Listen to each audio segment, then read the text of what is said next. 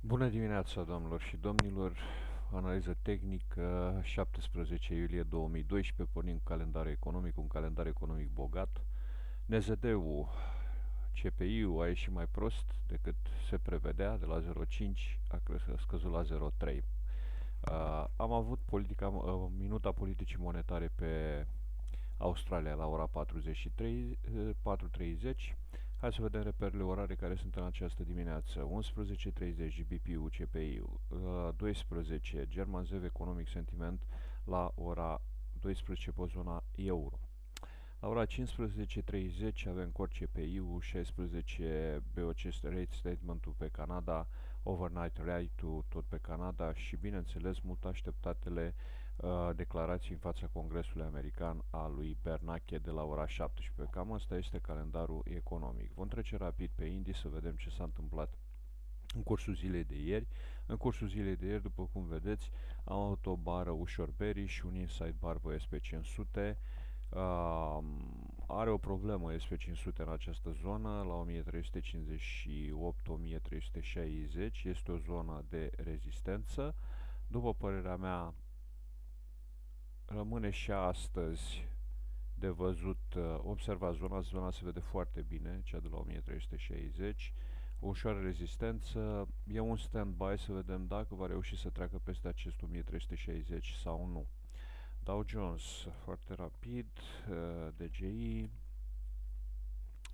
Dow Jones, același lucru, este într-o zonă pivot foarte interesantă, este o zonă de la 12.800, da? Se vede 12.800-12.785, se vede foarte frumos această zonă, o respingere în cursul zilei de ieri, posibil ca această respingere să continue și astăzi, cu toate că am în așteptare până la ora 17 și nu cred că vom vedea mari. Din punct de vedere al swing-urilor, aș spune mai degrabă că intrăm într-o zonă de sideways cuprinsă între 13.000 și, haideți să spunem, 12.500. Stand-by deocamdată pe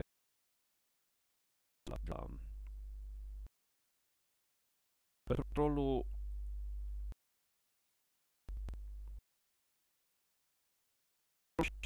Atenție, petrolul reușește să facă o maximă peste 88,07, deci a reușit să treacă peste acea zonă de la 88. Probabil este long, părerea mea este că poate să ajungă până la, și dacă nu chiar la 92, deci probabilitate de trade long în timp ce sunt pe stagnare. O să mergem acum pe indexul dolar. Indexul dolarului ieri a înregistrat într-adevăr o bară bearish interesantă. Atenție, la 83 este o fost foarte posibil să vedem ori ca în care indicii vor începe să cadă, deși de ce va spune Bernanke, și petrolul variante mai bune, adică acea creștere va fi dată înapoi, atunci probabil vom vedea o întărire a dolarului, recunoscând 83, dar în condițiile în care indicii vor crește împreună cu petrolul sau indicii vor stagna, dar petrolul totul vor crește, atunci vom vedea probabil o depreciere a dolarului. După cum arată barele daily, cele două bare de vineri și luni, aș spune că probabilitatea este acel 83 să nu reziste. În stand-by să vedem ce se va întâmpla cu acest suport de la 83. Eu îi acord o probabilitate mai mare de spargere a acelui suport, deci de cădere pe dolar.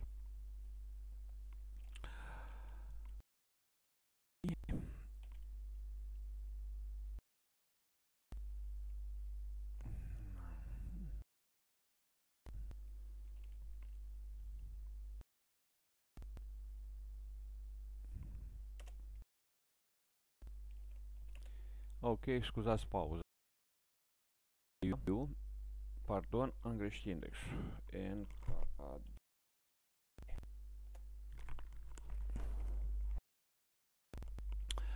Nikkei-ul are, după cum arată graficul, se pare că era făcut bara. Asta înseamnă că va trebui să așteptăm bara zilei de astăzi să ne dea o decizie. El este într-adevăr pe un suport frumos la 8700. Așteptăm să vedem o reacție în legătură cu acest 8700 sau vom avea eventual o respingere din acest suport. Totul depinde de bara, dacă vom și de triggerul pe care ar putea să-l facă Nikkei-ul. Indexul future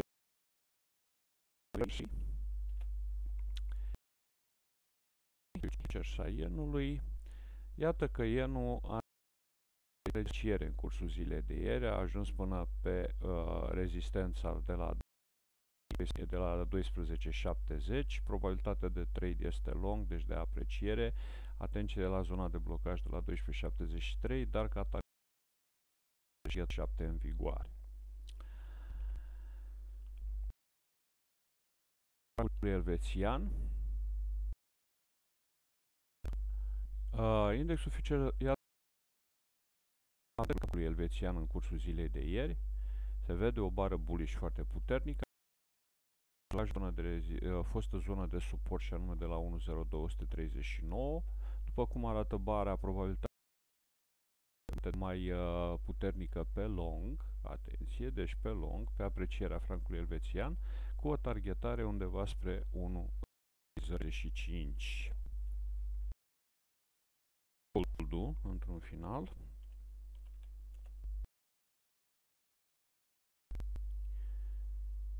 Goldul rămâne în acea zonă de delimitat o zonă de sideways între 1,50 și 1,640.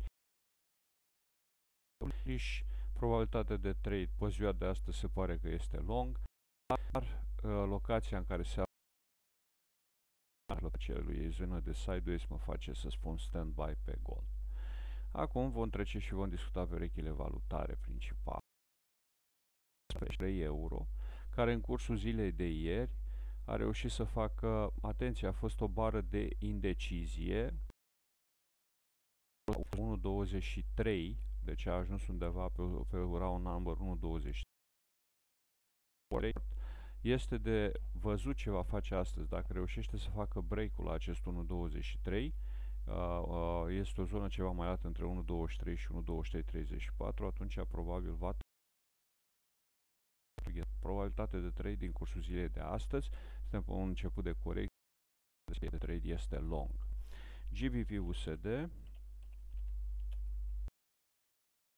USD foarte frumos de rezistență, zona de rezistență de la probabilitatea de trade este long, într-adevăr, GBP USD se și vede cu targetare pe 1,57 și 15 și dacă reușește să treacă de acest 1,57 și 15 pe 1,57 și 10, vom avea o targetare undeva spre 1,58. 1,58 de altfel este o zonă de pivot foarte interesantă. Se și vede această zonă de pivot, o să o și trasăm ca să o vedeți mai bine.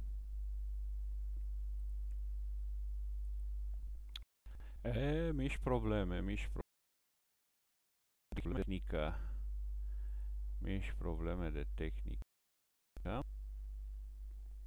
Da. Ok, iată pivotul de la 1,58. Targetare spre 1,58, probabilitate de trade long.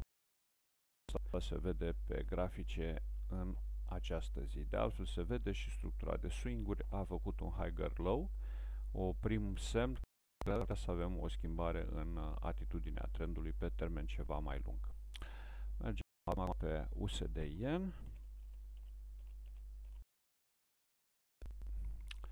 Și constatăm că din acea zonă de range zilele de ieri a reușit să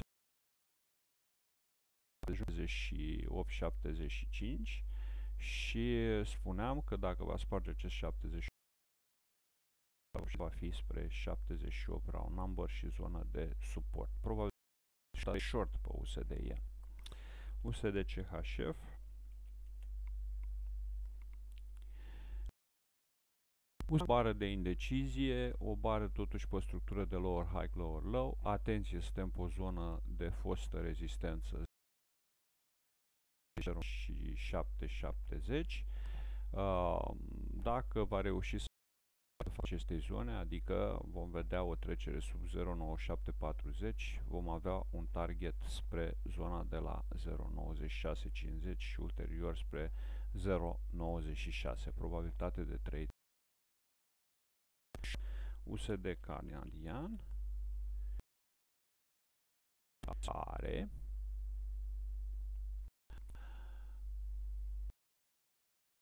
bar, avem high, lower, low, suntem într-o situație de short, probabilitate de trade cu o targetare în cursul zilei de astăzi 1.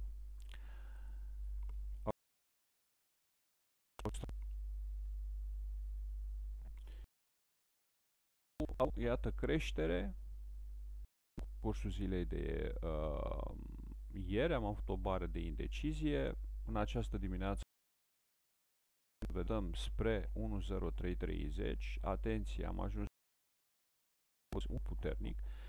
Aș spune eu că acum la această oră avem un stand-by, adică aș aștepta să văd o închidere spre 10, peste 10325 pentru intrare long. Ar fi o confirmare că reușește să iasă din acest pivot de la 103. Lăsăm acest pivot. Dumneavoastră se vede foarte clar. Deci este o zonă destul de bine delimitată, o zonă într-adevăr ceva mai largă. Pivotul de la 103. Ok. Da? Se vede. Este clar. Ok. Deci o închidere a unei 25 ne va da o confirmare că avem break și vom vedea probabil o targetare a australianului USD-ului spre zona de la 104 și NZD USD-ul într-un final. NZD USD-ul de asemenea o bară de indecizie. Acum a ajuns undeva în 0,8 round number, 0,8 pivot, după cum vedeți, deci aici se vede ca un pivot minor, dar 0,8 el a mai lucrat în trecut. Dacă reușește să închidă peste 0,8, vom avea o targetare ulterioară spre 81, care se vede foarte bine. Asta este un pivot și mai bine creat. 81. De altfel se văd cele două zone foarte importante, 0,81 și respectiv zona de la 0,83. 80-83. Ok. Probabil și pe NZD-USD. Doamne, daily de astăzi, scuzați, micile sincope. Ne reauzim mâine dimineață cu o analiză tehnică daily. Vă mulțumesc pentru atenție. La revedere.